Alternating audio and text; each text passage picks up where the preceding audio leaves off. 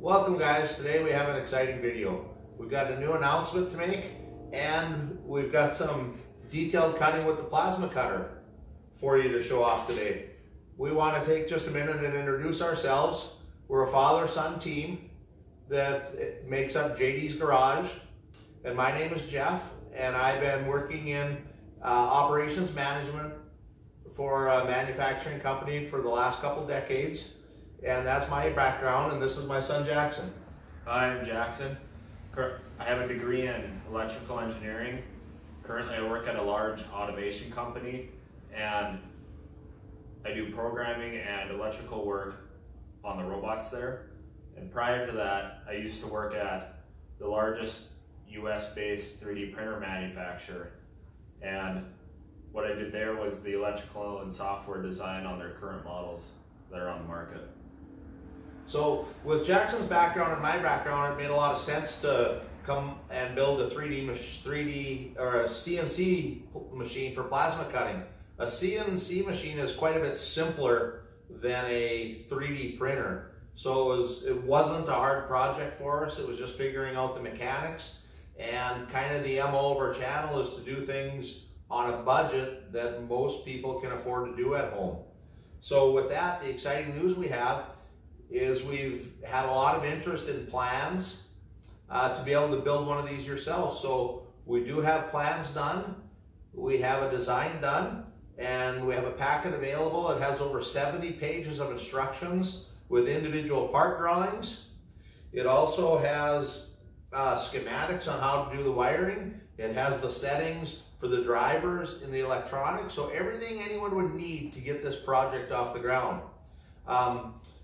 The second part that we're offering is we're offering the 3D printed parts. If you don't have a 3D printer, we have a supplement package that you can buy the 3D printed parts from us. If you do have a 3D printer, you can just print the parts yourself because the STL files are included in the plan description. So you can get the plan package, print your own parts, and get up and running. So we'll have a link to our online store in the description, and then follow through for the rest of the video so you can see the interesting cutting we've got going on today.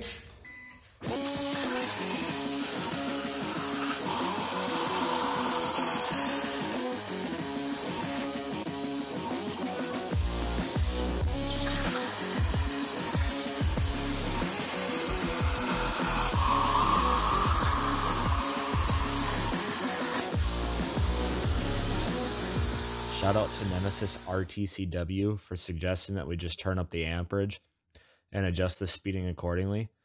These parts have had no cleanup done to them, and this is how they're just dropping off the machine right now. So we're getting really, really nice surface finishes on them, and dimensionally they're also very accurate. Well, we built this machine to help us in our cross-cart buggies builds, so we're going to make the first parts for the thing. We're going to cut out some tabs, some suspension tabs for hooking A-arms to the chassis. We're going to see how it works.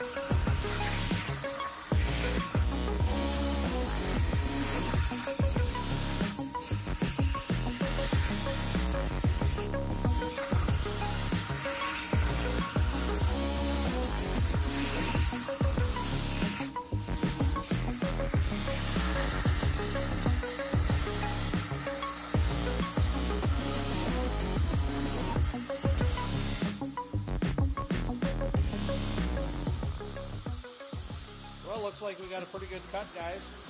The ones that stayed on there were the ones that happened to be sitting on the slats, but I'm sure they're loose. If I just pick it up a little bit, yep, they're all loose. So looks like we got a pretty good cut here. Just minor dross on there to clean up, little bit of things to knock off. Real nice edge. Looks like we've got her dialed in pretty good. So we've had a bunch of snow this winter, and we've ruined the cutting edge on the shovel, so we're going to try and laser or plasma cut out a new cutting edge. So we've got it loaded in the machine, and we're going to have a go. Real thin metal here. The G-code set that's going to cut out the holes first. We're not sure why it says it's going to travel to the far end to do the holes and not do it along the way, but it's just, we're not very skilled at manipulating the G-code yet.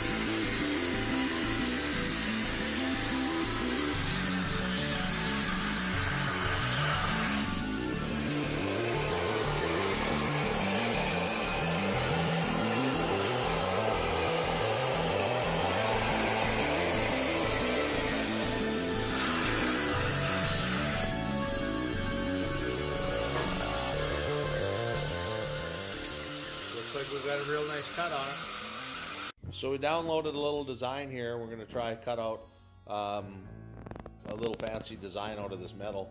We'll give it a try.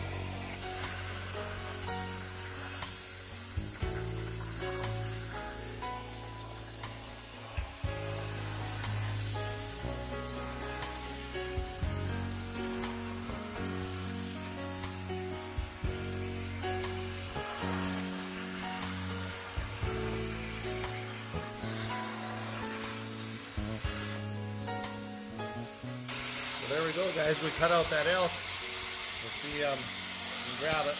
It is loose. Not hot at all. Just can't get my fingers under it.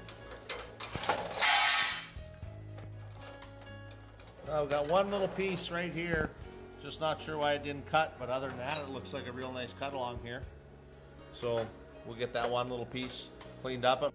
Well, here's some of the cutting we've got done here in just the last few minutes. So take a look at this piece that we cut, and when we went across the slats, you can see where we just got a little bit of dross, but other than that, on this thin metal, we almost got zero dross. A little tiny bit on the holes, but for going onto that shovel, it's going to be perfect. We're not going to worry about that. We did manage to cut out a couple elk. There's almost no dross except when it goes around a real slow area, like on the elk's beard. You can see it got a little bit of dross, but very little anywhere else. Very little heat transfer to the horns. Seemed to turn out good. That's 18 gauge metal, so it's fairly thin. And then we cut these tabs out, and they seem to turn out real good as well. This is 3/16 metal that we're going to use. So none of this has had any cleanup done on it. We're just getting some profiles set for different thicknesses. It looks like the table's working well.